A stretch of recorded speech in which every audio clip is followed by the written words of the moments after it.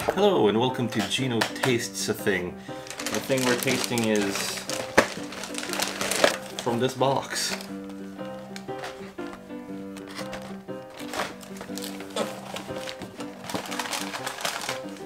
It's supposed to be something like Croquant Chou or something. I think it's some sort of custard thing. So we're trying that.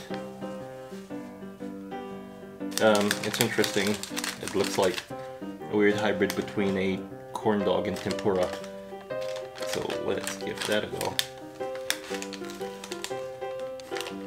Custard is custardy.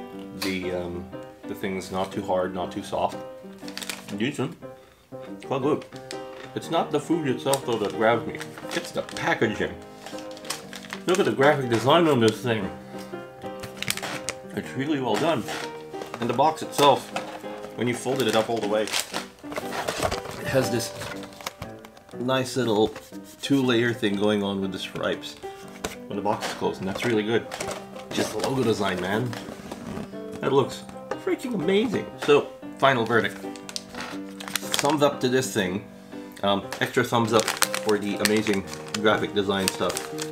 This is all right. As a experience this for the first time kind of thing. I don't know if I'm going to have multiples of these. Thank you for watching.